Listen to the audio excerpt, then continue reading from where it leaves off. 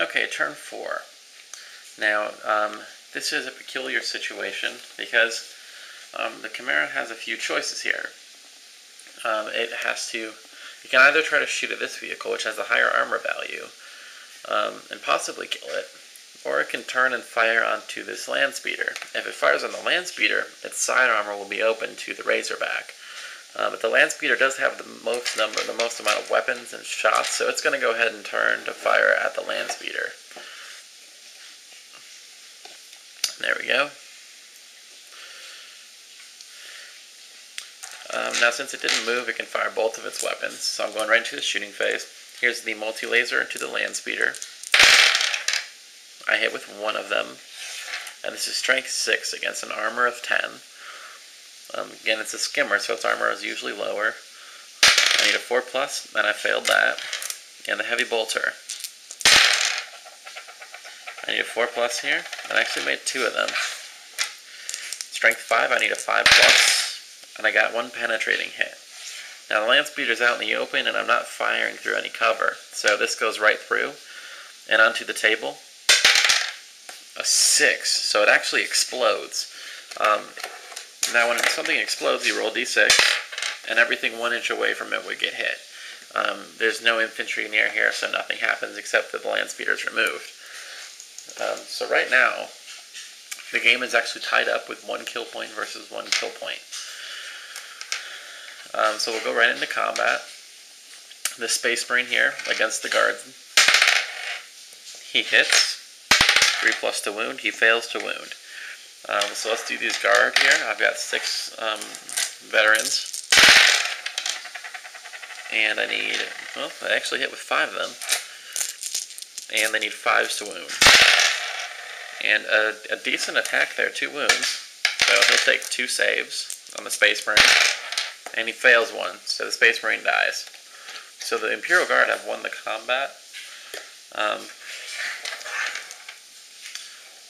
So they're going to go ahead and make what's called a consolidation, and they can consolidate 4 inches. Okay, so they move forward their 4 inches. Now into this combat, I've got the 4 assault marines with their grenades, and actually 2 of them hit through. 6s to hit the armor. None of them go through this time. 2 sentinels. They both fail their attacks, so nothing happens there. Now, we're going right on into turn 4 for the Space Marines. Okay, so the Razorback's going to try to repair itself. It fails again, so right into the shooting. Now it has 1 of 2 choices. It can shoot at these veterans here, and the veterans wouldn't get their armor save, only their cover save, but their cover save is their best save anyway. It has a really tough choice to make because the veterans can most likely kill it, but it's definitely not gonna be able to do any wounds to the guys that can actually damage this. So it's gonna go ahead and take the shots at the side armor of the Chimera, since this is probably the only chance it has to shoot against the Chimera's side armor with a twin-linked heavy bolter. Now what twin-linked means is if any of these failed, like if this was a 1, I can re-roll them once. So I'd be able to re-roll it, and I made it. So it hits with all 3. Strength 5 against my armor of 10. And I got 2 penetrating hits, so this was probably worth it. So on the penetrating table, since the Chimera's not in cover, I got a 2, and I got a 4. 4 is immobilized, so the Chimera is now stuck, facing away from these heavy bolters, with its side armor exposed. And this one means that it can't shoot next turn. So it's stuck there, and it's pretty worthless for right now. Okay, so we're going to go right into the assault phase. We got the 4 grenades. Okay. Actually got with 1 of them on there. And a 6, nothing. Sentinels fight back. Hits with none of them. So combat is tied again. So we're going to go ahead into turn 5 for the guards. Okay, difficult terrain for the Imperial Guard. 6 inches. So I'm going to go ahead and move them. I'm moving them towards this vehicle here because I really want to take this thing out. I'm not going to move them their full distance, just a few inches here.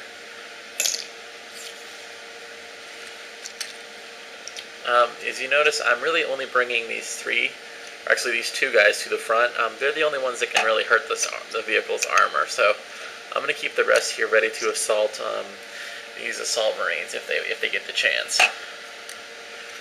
So these guardsmen are going to go ahead and shoot their 2 melta-guns.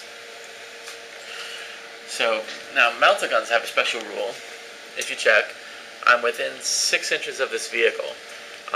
6 inches is half of the total range of the melta-gun. So if you're within half range with a melta weapon,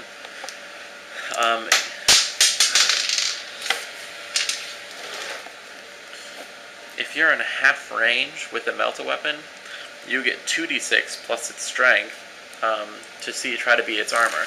But first I gotta roll to hit. So they both hit. So for the first shot, I get 2d6 plus its strength of 8 to try to beat its armor of 11, so that's probably going to happen. And I got a 5, so it's a total of 13, so I beat that one. And the second shot, I got a 3, which just barely glances it. So here's the penetrating hit, a 5, and it's armor piercing 1, so it actually explodes. Armor piercing 1 adds 1 to the table result. So now I got to roll the inches, and it only explodes 1 inch, so it's not going to touch anything else. So we can just remove this from play.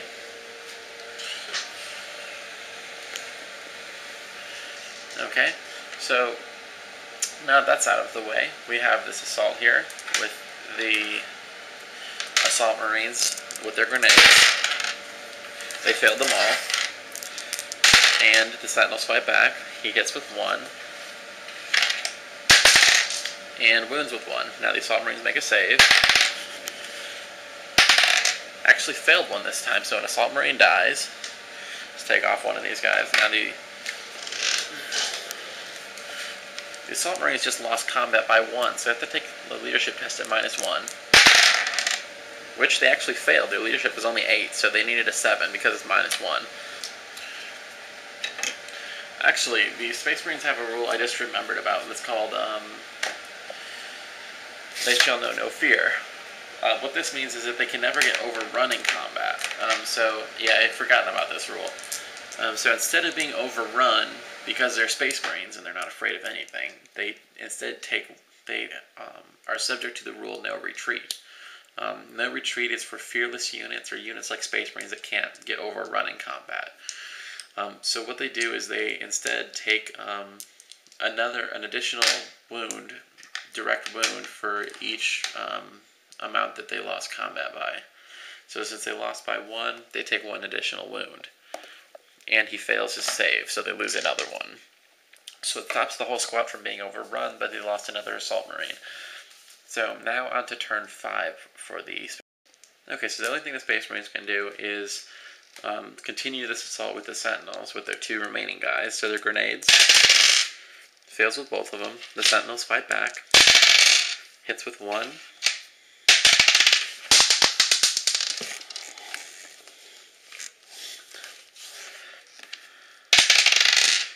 And fails to wound, so nothing happens there. So now it's the end of turn 5. At the end of turn 5, you roll to see if you go on. On a 3+, you go to turn 6.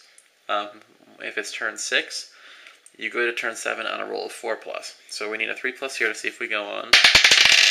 And we don't. The game ends right here. Now you add up kill points.